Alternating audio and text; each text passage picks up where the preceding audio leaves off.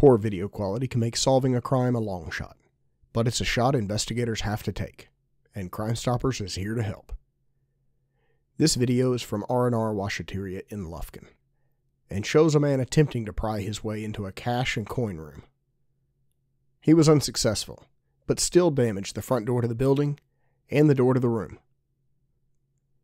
Even with the less than ideal video, someone will recognize the man and could turn their knowledge into cash. If you can identify the suspect, submit a tip anonymously at 639tips.com, use our app, or call 936-639-TIPS.